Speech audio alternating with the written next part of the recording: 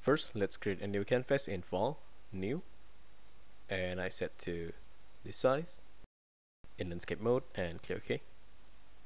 Type a text, press T, or you can click this icon and type, and press Ctrl A on the keyboard.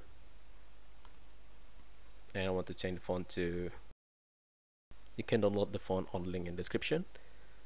And let's increase the size, press Ctrl A, and let's change it to 500, and click the move tool, place it on the middle. I want to tell you something about resizing object in GIMP.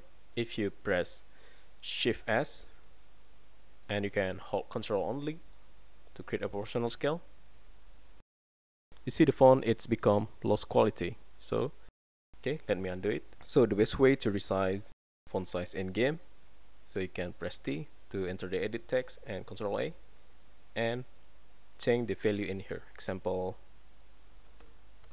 1000,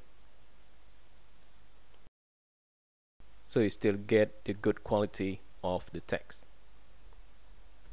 Alright, and type text again, press T and type, and press Ctrl A to select all the text and change the font to, you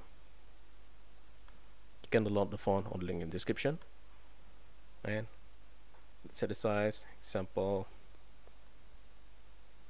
700, and with move tool in GIMP, if the object outside of the canvas, you can select the layer, you can hold shift then drag and move it to the center so it make overlap to the previous text. Let's change this bold text color, so hide the light text layer first and click this bold text layer and press T and click, press Ctrl A to select all text, and let's change the color to some of this gray color. You see this color code, you can put this color code if you want to make the color same as mine, and click OK.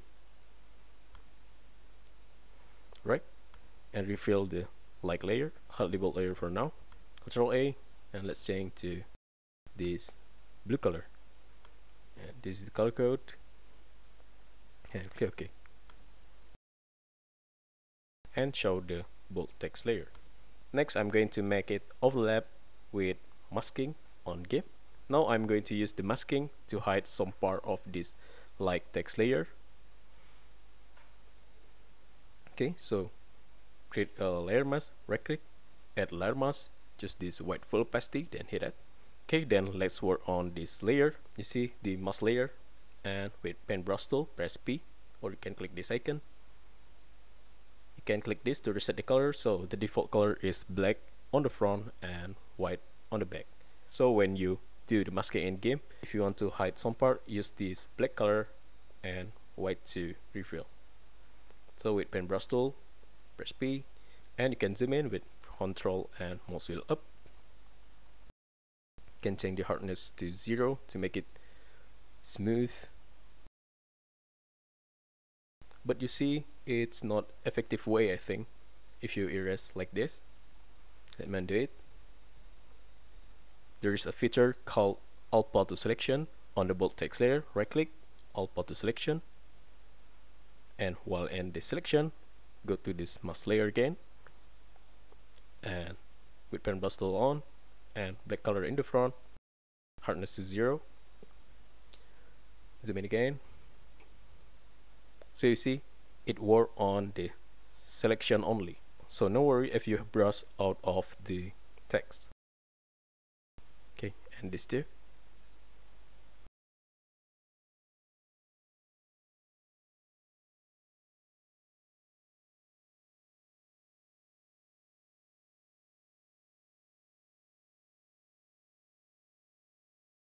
If it's done, deselect it and select and choose none. You see, I want to refill this part, so with paintbrush tool, and you can swap the color. Let's try to reduce the size, and make sure you work on the mask layer.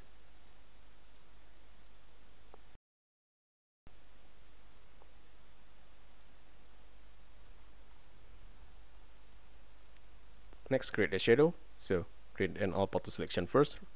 On the leg layer, right click, all auto selection, and you can swap the color to this black color.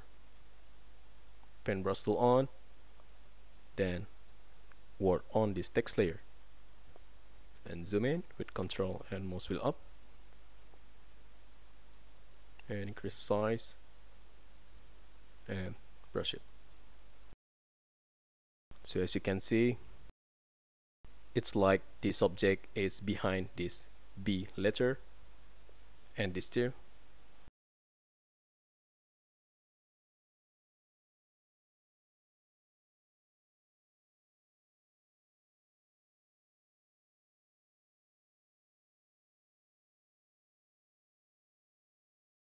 If you want to see the result, you can go to select and deselect, click this none, Control Shift A.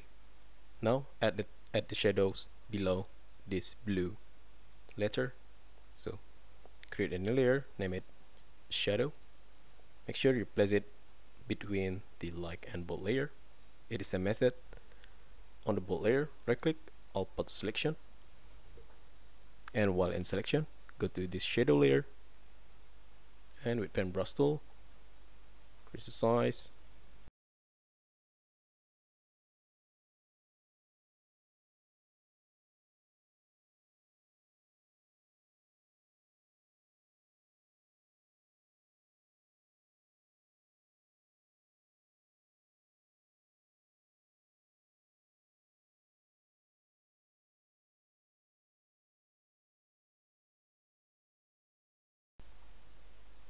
and let's see the result.